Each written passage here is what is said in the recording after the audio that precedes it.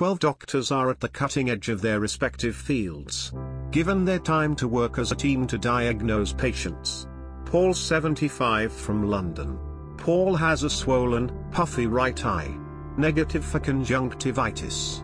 Referral to Moorfields Eye Hospital. Diagnosis: basically inflammation of the eyelid, and he was given topical creams as well as oral antibiotics. Paul gets worried that he won't be able to see at all. Paul Mauritius has worked and lived in the UK for 50 years. Nish, the daughter, has almost forgotten what he looks like. Dr. Sharon wanted to know what medications he was taking, to make sure there are no allergic reactions. Dr. Sharon Woney wanted to know if he was doing any self-help treatments.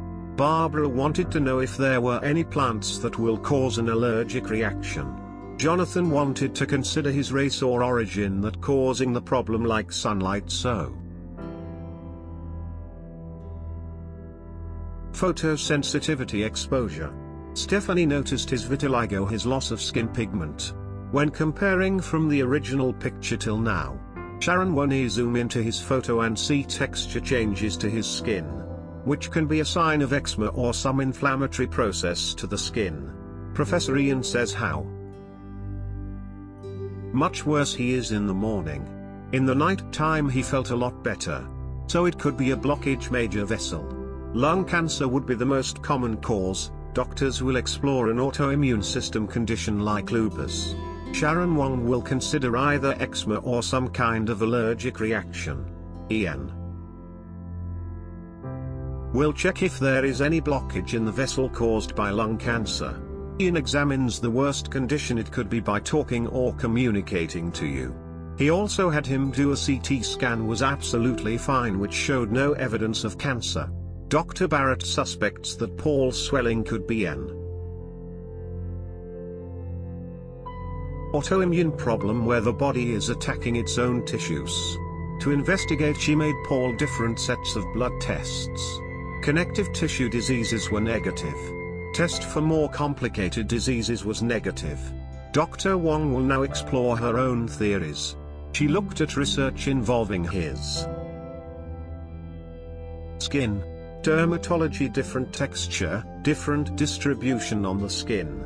She starts off by feeling Paul's skin and seeing if there is any dryness. She saw skin saying it was very smooth, plus does each mean no eczema is found. Plus it's not itchy. Dr. Wong is taking a biopsy to analyze the cells beneath the skin. Wong will now take a small sample from the eye where it is swollen, also from the red patch as well. Sample will be taken to the lab. Taking the sample, she realized he can leprosy due to the extent of his traveling. His provisional results not yet confirmed from his eyelid showing dermis is completely full of granulomas. Each of these little purple dots are inflammatory cells. The diagnosis is varied.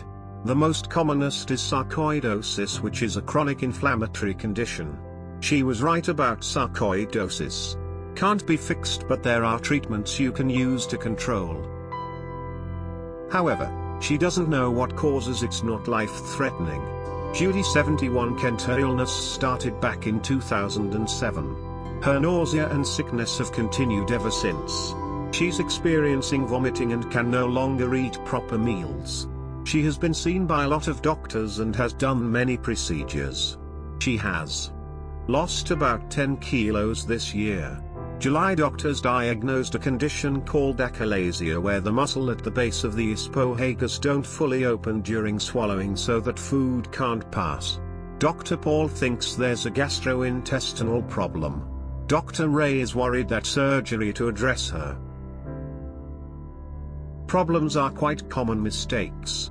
The structures are not where they are supposed to be. Ray is confident that he says most doctors will look at 5 possibilities, but he focuses on one from the get-go and set out to prove it. Ray uses his model to show what he thinks is going on, but the question is, can he prove it? Dr. Ray was quite emotional because of how much she has suffered over the years.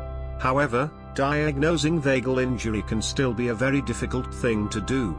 The vagus carries key messages from the brain to the stomach to control digestion. If the nerve is damaged, these messages might not get through.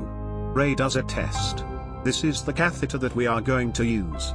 Measuring the acidity of Judy's stomach. Vagus has been damaged. Judy's stomach will determine whether messages are getting through. If the vagus has been damaged, Judy's stomach should be less acidic than normal with a pH above 3.5. The results are not what Dr. Shidwari was expecting. The pH was 2, suggesting that at least this function is preserved. It's setback for Dr. Ray. Ray wants to do more tests that are controlled by the vagus. Polypeptide is the first test, which is to stimulate acidic than normal with a pH above 3.5. The results are not what Dr. Shidwari was expecting. The pH was 2, suggesting that at least this function is preserved. It's setback for Dr. Ray. Ray wants to do more tests that are controlled by the vagus. Polypeptide is the first test, which is to stimulate the pancreas to produce this called pancreatic polypeptide in response to feeding, anticipation of the food arriving. If the vagus is damaged, you don't get that rise response to feeding. They made her eat food to test this theory. Then in the next hour they will measure pancreatic polypeptide. The process of digestion releases the carbon-13, which can then be detached in the air.